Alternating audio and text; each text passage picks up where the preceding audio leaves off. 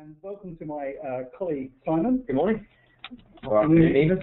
I've actually, for those that know anything about SQL Server, you might have heard of me or read my blog, and you've hopefully seen something at SQL Server 2012. But this webcast really isn't for those people. It's for people like Simon. And that's why I'm here, isn't it? To ask some silly questions about SQL Server 2012 and to try and tease out of you just some of that technical detail which you sometimes take a little bit for granted. Absolutely. So he's going to be here keeping me honest. So let's get stuck in.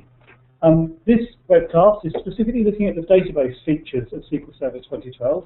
We've got another one in a couple of weeks' time, I think, Sarah, where we're going to have a look at the business intelligence elements. And often in releases of SQL Server, we find that somehow business intelligence takes centre stage. It's nice to actually step away from that, although I spent 10 years doing it, so I love talking about it. Step away from that and look at the database in the general capabilities it's got. Now, SQL Server 2012 is a pretty important release. There's a lot going on, and a lot of that is actually in the database space, so it's quite good to be able to cover some of that off. So let's get started.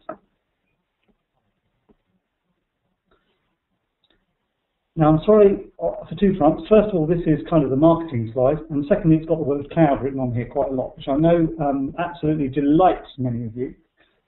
But kind of get used to it. Think of it as a super optimized data center. I think I always like to think of running a cloud as being able to run very small servers, but at much more scale, with more pervasive automation, with things just running. I don't think anybody out there is having less servers to run than they were in the past, and particularly in the case of databases, we're seeing them sprawled around as well. Absolutely. Databases and database applications are everywhere. If you probably had a look around on your own desktop machine you're listening to on this, you'll probably find SQL Server is actually installed on there, even if it's only keeping track of your media files. So the databases are everywhere. The number of database administrators isn't going up. We're not having enough kids for the next generation of DBAs. And then yet our databases and the size of those databases are increasing in size all the time. So we need better tools and a better version of SQL Server just to keep up with all of this change that's going on. Plus, of course, we're dealing with different kinds of data and a whole load of that as well. So when we look at the development of SQL Server 2012, there are three things here that were in the minds of the people writing the code. What can we do to make SQL Server 2012 better, apart from lots and lots of customers shouting at us, saying what they'd like to change? We do, of course, listen to that too. And I think a lot of people are probably using some of the elements, for example, of SQL Server's high availability portfolio to make their SQL Server more available, to cope better with disasters, and that kind of thing. But it's difficult to kind of know which ones to use. Mm-hmm. They didn't all really fit together very, very well. We're going to go into that in a bit more detail shortly. The middle pillar, breakthrough insight, is what I'm going to cover in the next webcast with further knowledge. And cloud on your terms is really recognizing that SQL Server is just one part of an application, a service, typically these days. Take SharePoint, for example, where we have a web front end, we have a middle tier, and then we have a database back end. It's understanding that fits within that role, and that not everybody is a database administrator. People like Simon have many years' experience, but still terrified of the damn thing. Yeah, I absolutely will not go anywhere near any lines of SQL at all. He just sends me. So we have a lot of organisations where there's a part-time DBA, so you're just maybe touching on your lives. And we want to be able to make sure that SQL Server can kind of survive in the wild, where there isn't that full-time professional out there. And you also get your data from anywhere. So let's go into these in a bit more detail. Now we've got over that. So if we get into the business of high availability, the required 9, 5 9 high availability. And there's a couple of companies I talk to, and EasyJet's a good example of this. Their internet order, the internet site where you go and book tickets, you hit easyjet.com and you say I want to fly to Malaga this weekend for 50p. Then that's all backed by SQL Server, and that SQL Server environment hasn't been down for 3 years. And what's interesting about that was not that they have an army of people, they've got one full-time DBA. It's also the fact that they've actually upgraded from SQL Server 2005 to 2008 R2 without bringing that environment down. So without any downtime at all, they've been able to move and get all the data over without having to take anything down, without having to take the customer-facing website down. Yeah, because peak time, say in January, everyone's trying to get away to that winter break, for example, they can take £1 million in 6 minutes. They can fill an aircraft in sometimes 20 seconds from the flights coming online. So really, really important to that massive business. So a very small IT department punching above its weight in a big shed. in a big shed, and SQL runway. Well, it's not so far from runway. And actually, what they've done now is they've moved their data right away from that runway, because one of the things we can now do is easily move data up onto Azure and back again if we need to. So if the data center goes out, that can be your DL solution for it, potentially. You know, which critical data can be kept somewhere else, like on our data centers, which are pretty resilient. Okay, so the key word probably in here, if I was going to pick one phrase actually out of this, is availability. Is always on, and specifically the availability groups that are within that. So we're going to dig into this a little bit more detail now. So if I was going to pick out one important thing for me on there, it would be running my SQL Server instance on top of Windows Server Core. And the reason for that is, as a DBA, I don't have to be thinking too much about running the operating system, so why don't I take that out of the equation? But also, the fact that it runs on Server Core adds security into my entire infrastructure. It does. But Simon, you've made a bit of an assumption here, Jack. What's that? Do you think most of the DBAs and people on this call know what Server Core actually is? Well, that's a good call. So Server Core is actually a copy of Windows Server which is running without a UI on it. You literally have just a command prompt, you have access to PowerShell if you'd like that, and you have access to a cut-down version of a kind of command line scripting function. At least you do in Service 2008 R2. With Windows Server 2012, which was actually released to manufacturing a couple of weeks ago, and it was actually on general availability last week, we actually have a new, much more usable way of working with Windows Server in a cut-down, more secure way called MinShell. And that actually gives us a certain amount of that graphical functionality that will be much more familiar to, say, DBAs for managing a server. Yeah, because I'd be interested to know, and it'd be great to put a poll up here, how many people know how to install SQL Server from the command line, as opposed to going through the UI and hitting 30 checkboxes. Because that's fun to do for a couple of times, but particularly when I'm standing up demo environments. You know what? I just need a SQL Server environment with a database installed and reporting services maybe, and that's all I need. I know how to do that, and so I just execute that. And maybe in the cloud world we also have this concept, and I don't think we're covering it too much in this because it's already in there, of being able to prepare an installation of SQL Server and then being able to sysprep that machine, bring it out of sysprep and complete the SQL Server installation.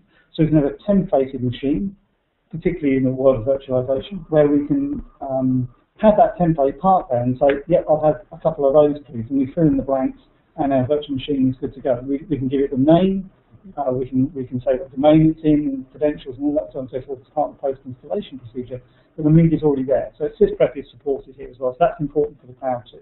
It is, and you're absolutely right, it's absolutely critical for that, because if you are going to need to just spin up 10 instances of SQL Server on separate servers very quickly, you need to have all of that pre-configured, pre-installed and just ready to go. You want to be bringing down your total time of getting from 0 to actually having a running server, and the only way to do that is to script your way through it. Yeah, well anyway, let's have a little bit look, sorry, I'll just read that again. Let's have a quick look now at the specifics of this new HA environment. So we've got failover clustering. We've always had failover clustering in SQL Server back in the days of SQL Server 2000, but that required a sort of 20-page manual. You used to have two servers that more or less rolled off the production line, one behind the other, so that we could quickly move the database the instance running the database over from one to another. And it was tricky to set up, partly I guess because the DBA hasn't got visibility of all of it. You know, the infrastructure guys are going to set the cluster up and then we're going to drop SQL Server on top of it. And doing rolling patches and so on and so forth got quite difficult. We flirted with the idea of patching the whole cluster, and we've reverted back to actually the old way of doing it in 2008 R2. So the one key thing here I want you to notice is the differences on the right-hand side here. So when we use clustering, the databases don't have to be in full recovery mode. Now I'm not sure, I presume you're listening to a Global Knowledge webcast, because maybe you don't know everything there is to know about SQL Server, and that full recovery thing may well mean something a little bit different. So to me, when I saw full recovery mode, I was thinking that was akin to putting Active Directory into Active Directory restore mode, whereby we have to do authoritative restores and that kind of thing. But obviously that's not really the case with SQL Server. No, what full recovery means is that we're tracking absolutely everything that's done, every transaction that hits the database is individually logged. You can have bulk log mode, and that would allow you, if you were ramming in a whole table's worth of data, to just treat that as one transaction, but then we lose sight of all the individual rows going in. So if you want to replay that, that becomes quite difficult to replay. In a clustering environment, that doesn't matter so much. Either that's gone in or that hasn't, and that's absolutely fine. But when we talk about the new availability groups, these are fantastic. If we look at, just to pull back out of this a minute, if we look at what's different about mirroring and clustering and log shipping, which are kind of, I guess, the three solutions we've had up to now. Clustering allows you to protect a whole installation of SQL Server. So if that whole thing falls over, all the databases start running on another node on your server. Mirroring, on the other hand, takes a full copy of the database and has it running somewhere. Only one, but it's an individual database. Where in clustering we have shared storage. So actually, some people combine both of these. So they might use clustering and then they might mirror key databases to another site, slightly tracking behind the updates going on the live environment, because if it all goes horribly wrong on the live cluster, you've got no other copy to roll back to quickly. So you might have a mirror that's, say, an hour behind, and you've got that 55 minutes to go and undo the fact that I just deleted something I didn't mean to. It strikes me as well that mirroring is probably slightly different to clustering, in that clustering is very well suited for everything being together on the same site. And I presume that mirroring works better over a wider distance connection. You can do. In the higher end editions of SQL Server, you can have what's called asynchronous mode, which means that we aren't, when you update a row in a SQL Server database, we basically say, yeah, it's done, it's fine. We kind of come back to it. It's a bit like taking money out of your bank account and giving it to Sarah over here. It only arrives in Sarah's bank account once it's gone from yours. You can't end up with a halfway house. We have this atomic transaction thing inside there. So what happens in a mirroring environment, it has to arrive on the mirror before we say it's actually committed. Right. And if we roll back, it's fine. But that takes time. You've got to wait for the mirror server to work, and the mirror can actually take longer and work harder than what's called the principal, the main database, to do all of that work. So we have asynchronous mode, but we don't care. We just keep updating our database, and the mirror, over the wet piece of string down a broadband line or whatever it is trying to keep up as best as it can. But we don't know where it is. It's continually coming up. Those transactions can be encrypted, but definitely compressed as well. So that's really good. But you can only do one database, and you can only have one mirror. Availability groups take the best at clustering. So we want to be able to protect 6 databases. SharePoint's a good example. SharePoint breeds databases, and System Center does too. Like I get through SOS. So there are just lots and lots of databases, and for that whole environment, we need all of them. So we create something called what's called here an availability group. We put all our databases in that availability group, and then that availability group is either running on one copy of the databases or the other. Okay. The second thing is we can have multiple secondaries. Some secondaries can be synchronous and really near us. We can fail over to when we know they're okay. And other ones down a wet piece of string can be at remote sites. So it would make sense to me with a bit of an efficiency hat on. If we've got all these secondary databases out there around our various sites, say I had my main warehouse operation running out of London, but actually I had a load of guys who are over in, say, Hyderabad. They're doing lots and lots of BI queries against my database. I could put a secondary over into Hyderabad where they are, and presumably they could do all of their read-intensive operations against that secondary. And that'd be efficient because they wouldn't be running them against my master copy that's back in London. You've been reading the site, haven't you? I have. Yes, that's exactly what you can do. And so where the mirror in a mirroring in older versions of SQL Server, you could kind of make a snapshot of it, and you could kind of do some read-only operations on it. That's just in the box now. Okay. So there's all sorts of opportunities here. As you can see, we've got a DR replica, can be an active secondary. We do have to use this full recovery mode, though. So let's just go through some of the implications of what we've just been discussing. And you've got this slide deck you can download afterwards, good people. So you can look through this, and there are notes at the bottom of the page to augment what you can see on the slide. As you can tell, we're not reading our slides because we have been on a presentation course. So but there's some important numbers in here. For example, you have 4 secondaries, okay, and that's what we've just tested to limit to the moment. 2 synchronous secondaries, so 2 places, continue trying to keep up to date with what the primary is doing. Where did we get this idea, I wonder? We had this idea of a database, and then there's 2 copies that's sitting somewhere else, Simon. Where do you think we got the idea for that from? Off the back of a package? No, SQL Answer does exactly that. Yeah, so this is what we basically, when we talk about this as a database for the cloud, it's because this expertise and this coding has actually come out of our experience of running databases for the Azure service. Now, I appreciate not everybody on this call is suddenly going to want to embrace the cloud. They're going to want databases running in their own data centers, and that's why we have DBAs and so on and so forth. But nonetheless, this idea of talking about cloud ready, this kind of idea of providing this kind of failover capability is exactly how we do this stuff. And you can see several of the features that are mirroring in later versions of SQL Server, like auto page repair and all that being baked into this. So we've kind of come up with this hybrid availability solution, which I think is, could be the single reason many people want to update to SQL Server 2012. It's also a doddle to set up. You do not need to be a rocket scientist. Yes, you're going to need some credentials with talk to your infrastructure manager, and it can work with a cluster or not, as the case may be. You don't have to have shared storage. If you've got it, you can use it. So you can combine it with clustering if you want to. And we see this very similar technologies coming out in Windows Server, and we will hopefully be asked back by general knowledge if you want us to come and talk about what you can do with Windows Server as well. I must also apologise for these strange noises in the background. There's a guy outside our window who's just decided to turn on some very loud thing. It's not your headphones. Please do not adjust your set as this noise comes and goes. So let's have a look and see how this kind of works. We've got Server A, Server B, Server C, each with two databases on, and we've got those two databases in the little box there. Clearly what we want to happen, and does this work if I hit the arrow here, Sarah? I'm hoping it does. Yes, it does. Server A, guys, we actually use the copies on Server B. They don't move, it's actually using the copies that are already on Server B. Because we essentially have a live copy of that database everywhere at the same time. Yeah. Now what we have as well as part of this environment is we have a listener, which is a DNS entry with a pointer to where these databases are, so that anything connecting, trying to connect to SQL Server, whatever technology we use, will look at that entry and say, yeah, I want to connect to my SQL Server environment. And then it connects to that thing. So, and that's going to happen seamlessly, okay, and very, very quickly as well. So we don't have to do anything, and it fails over, yeah?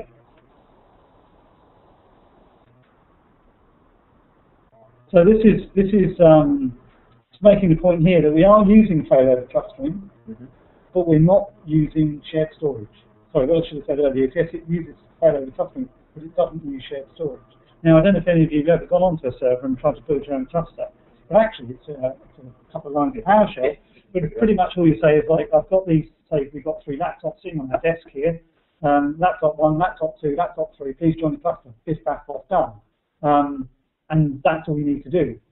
And then what happens is you would go into the service that SQL Server is running, the service manager, not in services, but actually the SQL Server tool. And then you would actually see the name of that cluster. You'd restart the SQL Server instance and say, hey, look, it's on a cluster. We do a normal installation of SQL Server on each of these boxes. Let me start again. You set the cluster up. You've installed full fat, ordinary installation of SQL Server, hopefully in the command line, because you're now fed up of installing it again and again from the flaming UI. So I'm still using the word flaming. No swearing on webcasts. Top tip, anyway, for anyone doing webcasts. And then what we do is we put SQL Servers on there, then we tell the SQL Server service about the cluster and say we want to use always on, and then we get some new tools in Server Manager to show us how to play with that and create these availability groups, a logical grouping of databases, and we create an availability group on that, on those servers, and that's ready to move around. We can also specify, because obviously there might be an initial copy, and your Hyderabad example is a good point, you might want to send Hyderabad a copy of your database rather than waiting for that data stream to update, because it could take till now from month to Sunday. So the changes can be quite small. So let me just see if I understand that right. In order to be able to set up an availability cluster with this architecture, you install Windows Server onto 3 servers. You then install SQL Server onto 3 servers.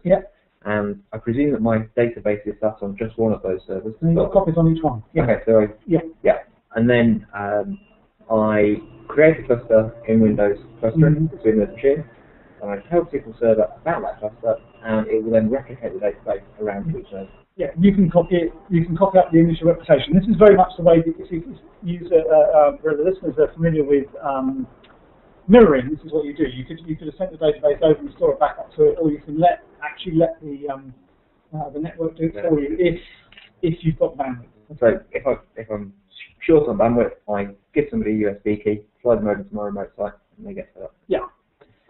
So that's I just think is awesome. We've got a few more slides here. just to show, to make the point here that we've got primary and secondary, we've got better, how much better it all is, and so on. So you can put some of these slides under your manager's nose if you're thinking of having a go yourself. Obviously, it's really easy to set up a sandbox for this, and we'll come back to that thing later on in this presentation. You also get a nice shiny management dashboard telling you it's all healthy, which is important too, particularly if that part-time person, or maybe the senior DBA, what, I've actually had a holiday, and it's good to know when he's not there that all is well. I didn't think DBAs were on holiday. Well, that's what I got out of it. Anyway, Simon's point here, the always-on active secondary, means that we can make full backups, not differential backups. We can make full backups of a remote site. If you think about that, you've now actually got a remote backup capability of your database just by virtue of having the technology. So if it all goes horribly wrong, you can fail over to your DR site, and you've got backup as well, and all that good stuff. So there's still no substitute for making backups. Even if you've got copies of these databases and all that, you still should be making proper backups. Not least of which you don't pass the exams. Don't do that. And you maybe need to be looking for another job. So this is just explaining how this works. This is making the point here that we can run reports off the secondaries, which is really useful as well. Because that's when people say to me, how do we improve the performance of the OLTP, the online transaction processing side of SQL Server, how do we make it run faster? Well, if we're not doing things on our main database server that's processing orders, like running silly reports, then that database server clearly is going to run faster. Okay. So, but it can still fail over and be the primary. Okay. And this is just a quick animation that you can run through to see that we're now running the reports around the other way if we wish to. Okay. So that's probably enough. Just back a minute. That's probably enough of the exciting word of high availability, because we've used that quite a lot of time on that. But it's such an important feature, I thought it was important to cover off. I now want to move on to something completely different. I kind of gave the game away because I hit the button too quickly. This is column store indexing. Normally in a database, we take a bunch of pages, and if you mention we've got an Excel spreadsheet, Simon, explain this to you, and we might take rows 1 to 50, all the columns, and put them on a disk in what's called a page, and then rows 50 to 100 go in another page, and so on and so forth. Searching through that can be slow, so you then have indexes to make it really fast, to find out all the people, say, who live in Wokingham, or all the people affected by noisy neighbours, like we are on this call at the moment. So column store indexes takes that concept and turns it on its head. What it does is it creates an index based on the column. So if we take our example of our spreadsheet again, column A might have all our dates of birth in it. Okay. Now if we think that we've got all of the population of the United Kingdom, say, in work, 48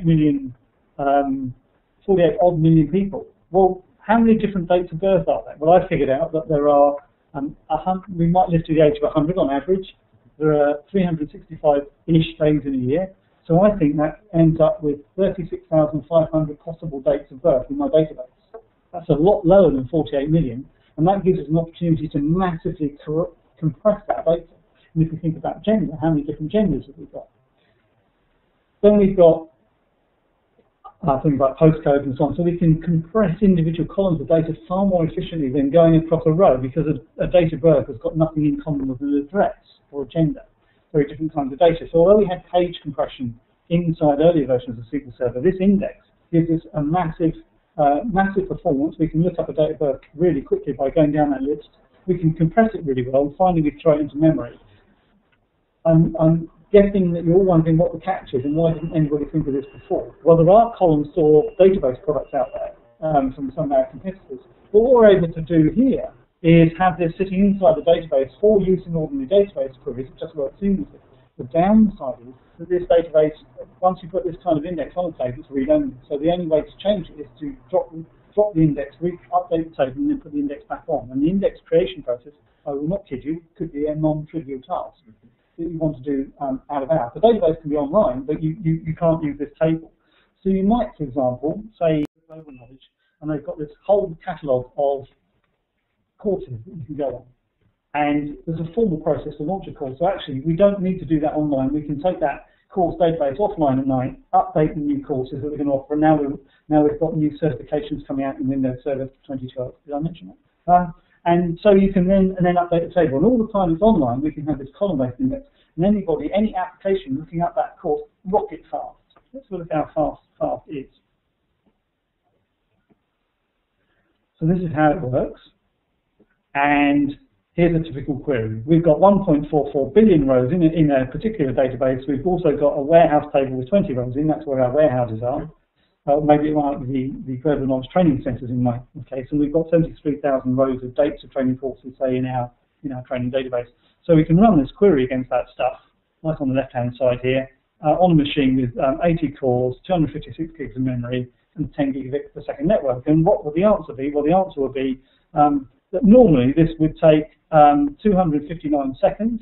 If you turn on column store, it's going to take 19 seconds. That's a massive example. Now, once that stuff is in buffer and memory, the time it takes goes up. Actually, and I think these figures are wrong. I think the warm buffer pool number here is actually wrong. I would expect to see that. I've seen tests where it's actually dropped to 2 or 3 seconds. And so we can see massive amounts of time that it takes to get these queries out the door. Okay, and you're going to get concurrency out of that as well. Because obviously once that table is indexed in memory, then everybody's going to get that benefit. You might think that those numbers are really large. Bear in mind that as we move into the world of Windows Server 2012, we can give 64 cores to a virtual machine, and so you could have this kind of performance inside a virtual machine. Absolutely, and we've already proved at some conferences recently that we're seeing, in terms of the I/O ports, seeing 1 million IOPS inside of our virtual machine on that kind of infrastructure. So actually, a good place to be. Yeah. So thank you very much. Right. So moving swiftly on to the business about talking about clouds, and I'm going to keep coming on and talking about that. We've improved the way audit works inside SQL Server, which is really good because it's now basically in all editions. You get a low level of audit, you get better tooling in enterprise. We recognise that everybody's going to need to see what's been going on in their database in such a way that we can see who's been looking at the database as well as who's been changing. The other thing I think is really important in here is the second one down on the left-hand side, contained database authentication. Let me just translate this into English. I pick up a database and I stick it on another server. The logins traditionally for SQL Server, whether they're Windows logins or SQL Server logins, are sat in a separate database. So in the world of mirroring, back in the day, if you're running 2008 R2 today, you end up with a situation where you also need to think about moving all the rest of the database across to another environment. Contained database security means that all the login information about that database sit inside that database, so you can lift it and shift it as an atomic unit, knowing that you've got everything. It's just a simple change, but we have that now. Yeah, I can see where that would be incredibly useful. And again, you can kind of see our Azure heritage being there. That's very important to move. If the server fails over, we need to move it around quickly, uncouple it from its instance, and so on. Absolutely, particularly if you're living in a multi-tenant environment and you do have your SQL service hosted by somebody. Yeah. That ability is going to be incredibly useful. Yeah. Okay, so there's some other minor details there, just some things for you to go and have a look at on knowledge articles here. Obviously, we could be here all day talking about some of these features. Of course, it sounds like you probably need a week-long course in order to be able to understand most of these features. Yeah, isn't it that does week-long course? That's nice. They're very strange. Okay, there may be a few developers on the call, I'm not sure if there are, but I'm going through this anyway, and even if you aren't developers, this is kind of cool. We have now got the SQL Server development, SQL Server data tools, and what this is a set of tools that you just bolt into your existing Visual Studio. We've always provided a Visual Studio shell. But one of the problems with that is that a developer might, for example, be developing on, say, Visual Studio 2008 and it's developing on the SQL Server 2005 database or whatever, and they've got different versions of the shell, and so it gets a bit awkward. So now you drop the tools onto the current Visual Studio. Now, obviously, it's only come out for Visual Studio 2010, SQL Server 2012, but already we're seeing that Visual Studio 2012 is imminently shipping, and the same approach will now apply going forward. Okay, so imminently shipping, do you mean? Oh yeah, exactly. That's right. Yes, indeed. Yes, I did know that. I really ought to read my emails. Thank you, Simon. And also means you're just opening one kind of product. I think one thing that people forget about SQL Server is it's pretty open. I don't think there are many databases where you can say, I'm just going to hook up some Ruby code to my SQL Server database, or PHP or Java. They tend to think SQL Server, Microsoft, .NET, done. We've got really good drivers, PHP drivers being a good case in point, so that you can start thinking about moving your database onto this. But I kind of guess, why would you do that? Well, if I go on to, and this is also a plug for getting trained actually, if you go on to, say, like a Monster or a Total Jobs site, one of those kind of sites where you're looking for your next career move, go and see how many IT jobs are advertised today. Right? Query number one. Let's say that returns 1,000 hits. 1,000 jobs advertised in the last 5 days, 90 in the UK. Now filter by SQL Server. Turn on open quotes, SQL space server, close quotes. I reckon you're going to see 12 to 13% of jobs mentioning SQL Server as a skill. So if you are in an organisation deploying SQL Server, you know you've got a huge ecosystem of people who understand this out there at some level. Obviously, you're going to want to interview that. And equally, if you're thinking about maybe cross-training, then you could do worse and look at SQL Server.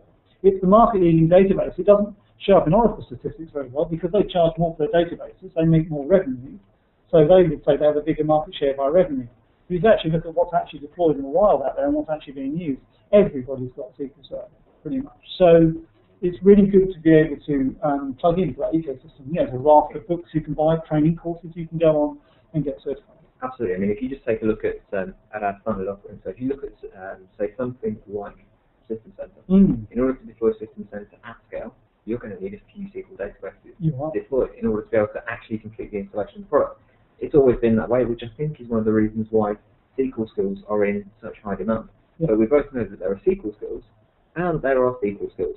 And so if you are a DBA and you're already fully trained and you're thinking, well, hang on, there's more people coming into the market with SQL skills, remember, being a real expert in SQL Server can send you in very, very good stead. Yeah, absolutely right. Anyway, so you can see here we can either develop inside Visual Studio or not, as the case may be, with these tools, depending on what you want to do. We've got tools like schema comparing here. It's really good the way this works, and there are other windows in here where you can see the changes you're making to your database in terms of SQL script they generate, and as well as being able to sort of compare production with test very quickly, and then you can actually deploy to that as well if you want to. So download that. The tools are free. We've got a bunch of new T-SQL in here. I'm going to skip over this because you can just look this up on the deck either. Simplified paging essentially means that we can, when we return a row set, we can go to a particular part of that row set very quickly. Row 1005, and if we know the order by clause, that can be quite useful just to return a small set of data. You can see these kind of constructs being needed in reports and so on and so forth, as we keep page through things. Support for UTF-16, I think fairly self-explanatory. And sequences. We have got sequences. So anybody who's familiar with other database products might have been wondering where this was in SQL Server. All I can tell you it is here now. Essentially, the business of being able to have a master sequence list stored in SQL Server that you can pull row numbers off of, IDs off of as you need to without using GUI, for example, something that's quite good. And it's ANSI standard. And that's maybe the clue in the answer there. Obviously, as ANSI standards evolve, then SQL Server is tracking. But then obviously, individual database vendors also have a value add on top of the ANSI standard for SQL, so you will see extra bits and pieces. In your world, it might be a bit like HTML5. There's HTML5, and then there's extra bits and pieces. So I think Canvas, for example, wasn't in there, and now it is. And so we will keep track of those standards. And here's an example I prepared earlier. So we can use the we can go and get those IDs as we need to, and keep them in sync if we wish to. We've got some window ranking functions. Again, these are very useful, perhaps more useful in a data warehouse kind of query when you return a whole set of rows, but you can see their implication. If you're designing a website and you want to see, like a page of stuff, then this could be quite important as well. This is a fairly familiar kind of to any normal developer. That implies that DBA developers aren't normal. Let me rephrase that question. Statement even. In many languages, there is a try, throw, catch kind of thing going on, and now we've got that inside the T-SQL language. So you can see the error. Sometimes we've done tests that maybe is numeric, then whatever, and sometimes those tests haven't always worked. This is a far more sophisticated thing because they'll actually try the statement itself. So if the data isn't numeric, for example, you're trying to insert what you think is a date into a date field. Typically, that will fail. This is going to catch those problems and allow you to have the error problem. So, liking that. That's my kind of theme slide here as we go through our agenda. This is another completely new thing, though, This is giving you the ability to be able to capture a trace on SQL Server and then replay it multiple times, maybe against the same target, for testing, for compatibility, for a whole range of reasons. So you deploy controllers and you deploy clients wherever you want to as part of SQL Server installation when you do that. So you are licensing SQL Server to some extent to do this. Perhaps if I just skip to the next slide, you'll get an idea of how this works. Essentially, I've captured my trace file. I've done something on whatever site, like a website, and on the back end, I've captured the trace file of actually the statements in the database. I can then splurge that out to a whole load of machines. Now, I guess these will be virtual machines, isn't it, Simon? Well, yeah, I mean, that's one thing that strikes me immediately about this kind of environment. If you could, you can actually spin these virtual machines up on Windows Azure. So actually, we could spin those machines up all over the world, use them to load test against the SQL Server from multiple parts of the world. Yep, absolutely right. So have a look at that. Pretty much obvious what it says on the tin, so some real-world performance testing. I am beginning to accelerate now because I realise I've probably spent too much time talking about high availability. Yeah, so I'm jolly excited about SQL Server 2012. System Center Advisor. System Center Advisor doesn't mention SQL Server. What's it doing on here? What is it anyway, I hear you ask? Well, I don't hear you ask because you're already on, and I have. System Center Advisor is a bit like Operations Manager that we have, and what it essentially is an everyday check of your data center to say that you're following best practice and spotting problems. The everyday check is performed by having one of your servers, and only one, with an internet connection out. It collects telemetry from your other servers, sends that data to an Azure database and an Azure application, which is what System Center Advisor is, and allows you to get back results about things that you might want to go and have a look at. So really good for that implementation where, say maybe here I am a global engineer, what they actually do all these awesome training courses, they haven't actually got DBA. So someone can run this every day and see what the hell's going on. And the best practice coming back real-time updated by our engineers going out and talking to customers. They spot problems, they'll put things up in here, and then you get a readout of what it is. It's free if you're on software assurance, so you don't have to pay for the service, you just have to install it. I've got some articles on how to do that on my blog. And it will also check your AD environment and give you basic help for your Windows server as well. But what it doesn't do, which is what Ops Manager does, which does run on-premise inside your data center, is give you that real-time something's just gone wrong. It's telling you, giving you warnings and alerts about what has gone wrong, what could go wrong.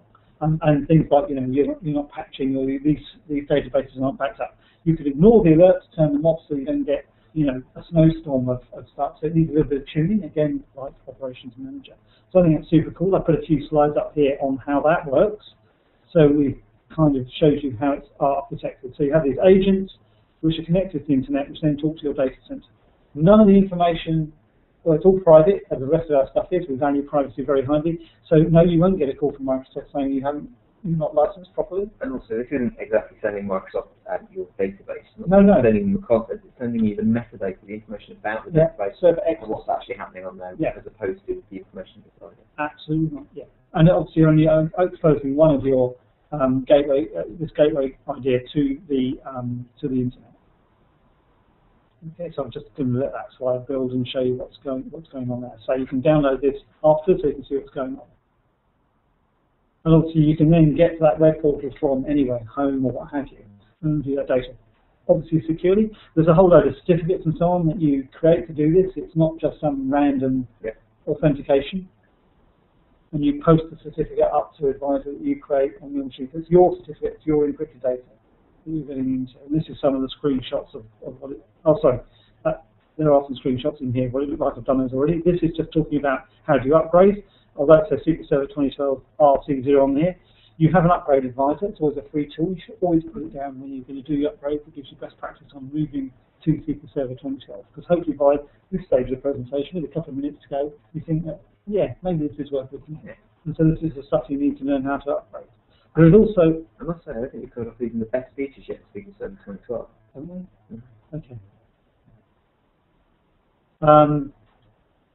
Planning your upgrade, assessment planning toolkit, applies pretty well to any actually Microsoft technology. Simon and I present a lot about the business of updating your environment, be that Hyper-V or what have you. It does all of that. It will also allow you to migrate planning from other database platforms to the Microsoft World, tell you what's out there, give you credentials, it gives you lots of nice reports. Guess what? It uses SQL Server as well. It's back into sort of that, what's the point?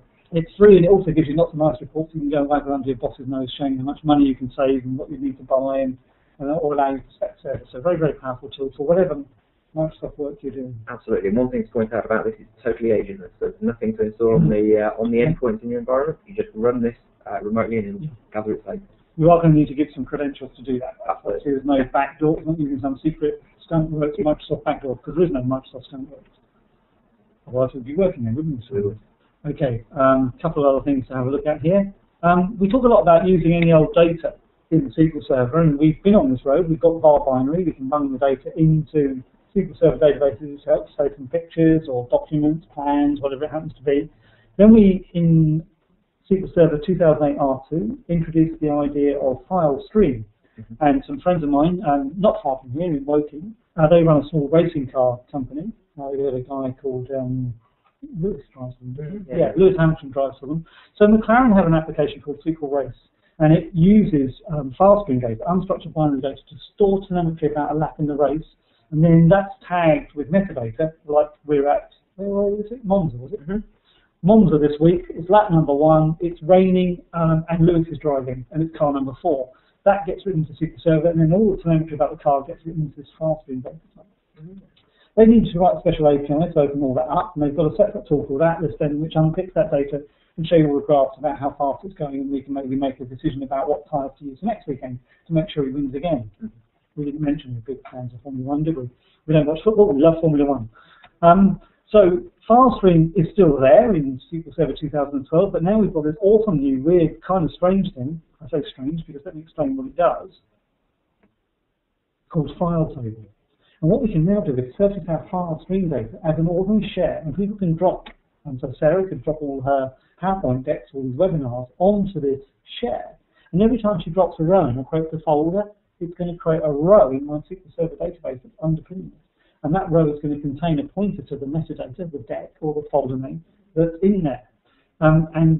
And if I delete that row in SQL Server, if you SQL statement, it will delete the file. And if Sarah deletes the file, it will delete the row. And there's some garbage collection going on to actually get rid of the files, so the table's gone and the transaction's committed straight away. So if you want to back up all of Global Knowledge's presentation collateral for a course, like you could see a folder structure like this for their courses, then you can make a backup of the whole thing and you get all the metadata, all the decks, training materials, even the hands-on labs and virtual machines maybe. But if you just want to get at the files, you can. So we've got referential integrity between the database and the unstructured data that's sitting out there on shares. And that was called WinFS, I think, back in the day, wasn't it? I think it was. So this to me sounds like a really good way to start to put structure around a bunch of unstructured data and start to be able to get it into a way that we can start to query it, play with it, use it. You might just want to archive off web logs off your website, and later on maybe do some sort of big data analysis to go and actually mine that data and work out what is the customer journey. For example, again, using Global Knowledge, I hope you don't mind keep using Global Knowledge, but such an obvious example. How did users, what path did they go through to book up the site and certification? Where are they going? What are they doing? Understanding all that makes for a great website design and design experience, because if it's too hard to use, they might go and can't be bothered, I'll go and go somewhere else for more services. So we don't want to do it. So it's not in head, you can't mine, Right, so file table, definitely worth having a look at. Just a small point here again to reinforce what I said before, there's lots of ways to connect to SQL Server. Typically Snack, the native client, and in fact there's another point about high availability. With mirroring back in the day, you used to have a native client, you had a mirror database. With our high availability feature, all these connectors will work. And notice the one at the bottom, Hadoop. We're doing quite a lot of work with Hadoop, and perhaps one day I'll get invited back when we've got some of that a bit more out in the wild. But we're working on Hadoop integration at the moment. I think we've published what we're going to do, but you can't actually try it yourself at the moment. And that's an open source big data solution. What big data is, why should you care? Maybe that's a conversation for another day as well. And certainly something I might come touch on briefly in my BI session. If anybody turns up to that having listened to this one, who knows? Spinning on quickly. Right, so I've gone through about 400 miles an hour there. I'm hoping I get very excited. I speak very quickly. I'm kind of like broadband speed, well, not my road, but your road. Yes, my road, not yours. Things you want to do. We've got some case studies on how this stuff works, so you can see what other people are doing. I think that's important. Hands-on labs, so you can actually go and try this without downloading it. But certification, best practices, definitely what you want to have a look at. And I've got some subsequent slides here on looking at more on high availability, finding out more about column store, the SQL development tools that I mentioned. Juno was the name of the database tools before they came out, so if you're wondering what that's all about. How to upgrade, how to get advice on replay, what an upgrade advisor, and a whole load of tools for that. And finding out about what we're doing about big data. There's a blog there, so you can go that up too. That's perhaps more in the BMI space. And unstructured data, my good friend Michael Reeves, his blog's well worth reading on unstructured data, things like how to process XML. Thank you very much. Okay, yeah, thanks for listening.